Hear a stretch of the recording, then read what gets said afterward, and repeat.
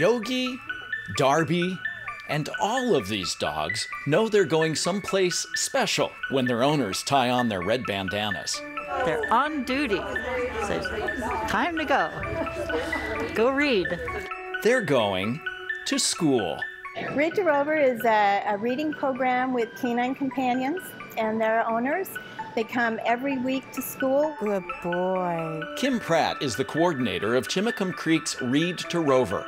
Volunteers bring dogs, kids bring books, and learners become readers. And when they get to read to the dogs just listen. The dogs provide a sense of love and compassion along with their humans. For the program's 10th anniversary, Kim wanted to do something special. There was a part of me that thought, wouldn't it be fun to paint the dogs? Not knowing how to paint or what I was getting into. This brand new painter set out to paint portraits of all 23 Read to Rover dogs, under the guidance of art teacher Julie Reed. When she described the Read to Rover program and her goal, I couldn't help but want to jump all the way in. Honest to Pete, it wouldn't have happened without her because I didn't know what I was getting into. And she's not just talking about the painting. I didn't know the stories that were going to evolve behind it. I didn't know the dogs that would pass. I didn't know the humans that would pass. 3 portraits are set apart from the rest. That's an emotional story.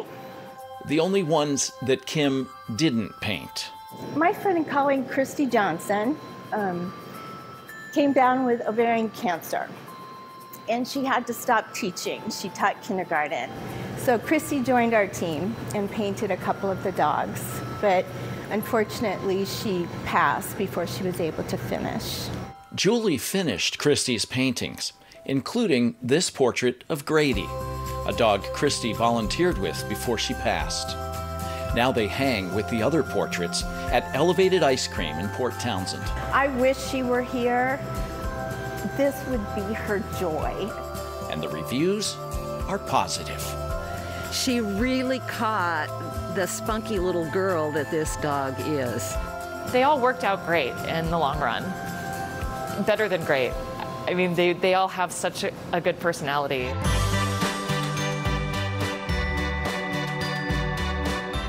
The 23 portraits will be given to Read to Rover volunteers.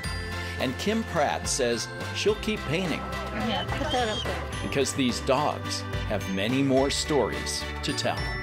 It's a tribute to the people, to the dogs, and to my friend.